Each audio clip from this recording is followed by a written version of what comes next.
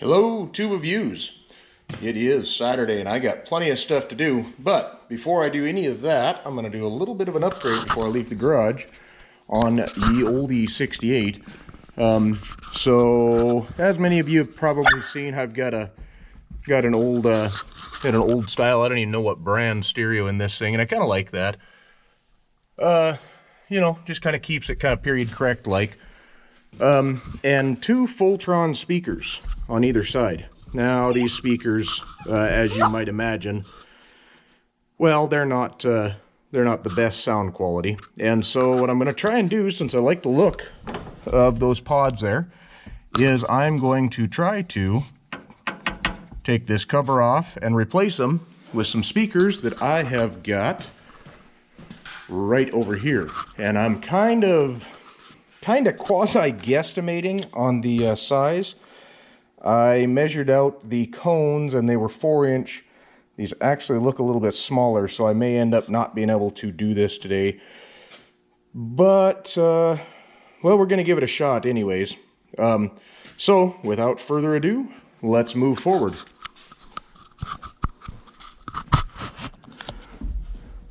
Shelby is just absolutely adamant she needs to go for a ride, which we will, all in good time.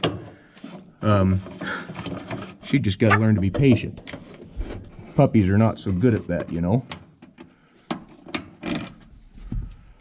So, get the screws out, and at least we can see if we got the right speakers and see if we can go any further with this.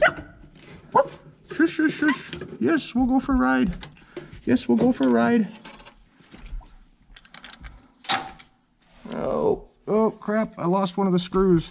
So, there and there. And let's see if I'm even remotely close. I really wish I still had the factory grills for these Fultron speakers. Speaker pods, I guess. But I do not, so I guess I will live.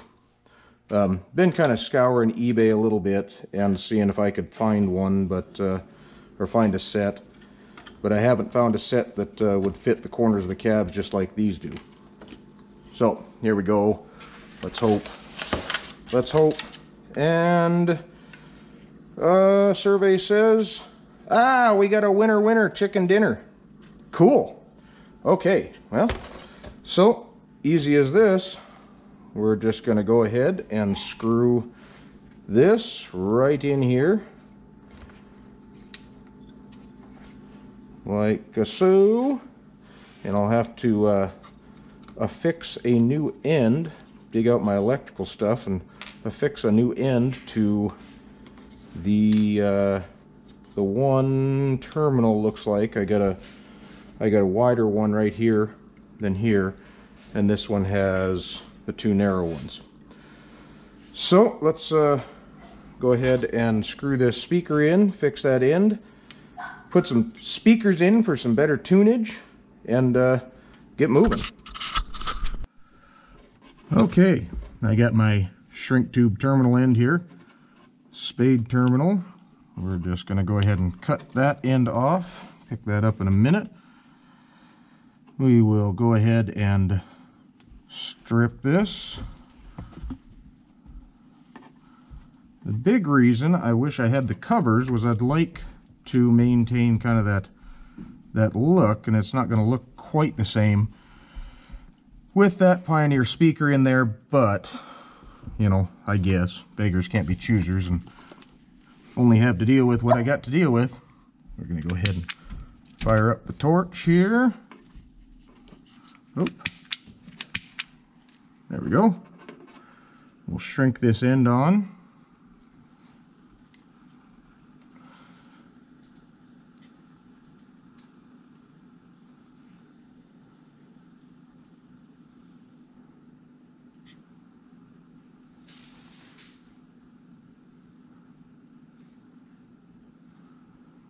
Just like so.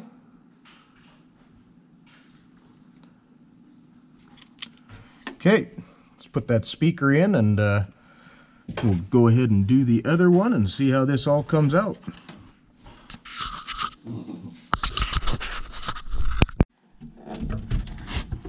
Well, here we are.